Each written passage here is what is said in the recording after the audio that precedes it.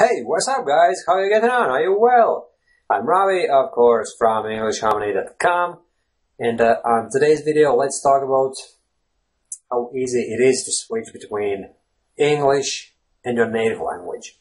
For me personally, right, even though you might think that I'm this fluency expert and therefore I can do pretty much anything and everything when it comes to speaking in English, it's not really so, my friends. It's not really the case. And to be totally honest with you guys, when I switch between my native Latvian, right, I come from Latvia.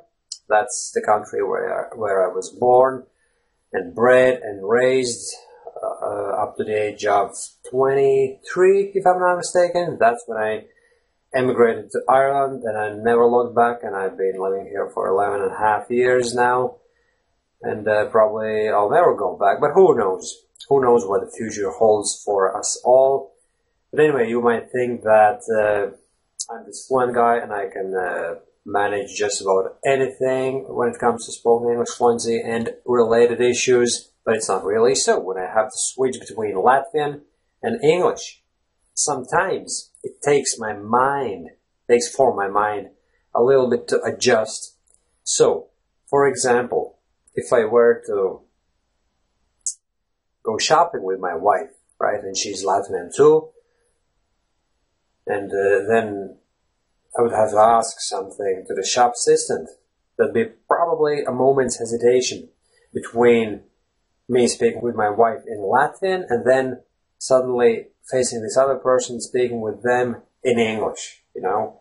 My mind just can't hack it, right, which means I just can't handle it. You know, hack it is a technical term, but it's become a widely used idiomatic expression, or idiomatic language, really. It's not an expression to hack it. Well, it is an expression in its own right.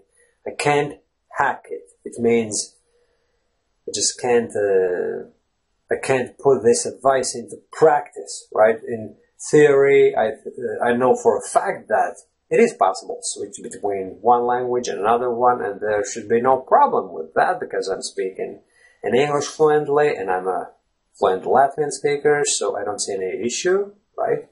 There is no compatibility issue as such, but in practice, it takes me a couple of minutes probably to get into my most fluent state of mind, so to speak. Say, for instance, I go to work, and then I would have been speaking with myself in the car a little bit to prepare myself for the upcoming day, and then I kind of get into this completely English mindset, right? And then I can speak with anyone and everybody in English 100% fluently. But when I've been speaking in Latvian with somebody, and then I have to face an English-speaking person, this transition isn't as smooth as I would probably want to, but then again, nothing in life is ideal, my friends, and we just have to accept these small little glitches in our mentality, and we just have to work around them. So, what's my workaround solution? I would slow my speech down. That's what I would do, right? If I speak with my wife in Latvian and then there's someone else, I would be very cautious about the way I speak. I wouldn't be giving my fluency free rein, which is a horse riding related term, really. When you give your horse free rein, you'll let the reins go and the horse just takes off on its own, right? So if you give your fluency free rein, you basically allow yourself to speak completely freely. But at that moment in time, when I've been speaking with someone in Latvian and then I have to speak in English, I can't really do that, because if I do that, it's kind of hard for me to catch up with my thoughts using my speech in English. You know what I mean? My mouth hasn't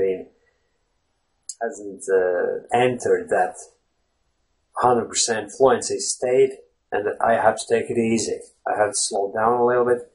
And I have to treat it carefully, which is another idiomatic expression, meaning I have to be very careful about it, right? Write it down, memorize it, use it in your conversations, treat it carefully. And yeah, that's me. I have to adjust every time there's a sudden transition between one language and the other. Obviously, there would be no issue speaking in English and then going back to Latin. Even though, having said this, I have to tell you guys that I do remember slight issues with coming back home from work and then having to speak with some visitors in Latvian, and my mouth actually wanted to speak in English because I'd been speaking in English the whole day at work, so probably the bottom line is the following. The more you use one language for a prolonged period of time, the more difficult it is for your mind probably to switch back or switch over to the other language, be it your native language or some other foreign language for you guys. So share your experiences with me. I would really love to read your comments below and tell me what is the story with you. Do you find it easy to switch between your native language and English? Do you find it completely effortless and that it's no big deal for you? I would really love to know about you, my friend. And thanks for watching this video, and see you soon again. Bye bye.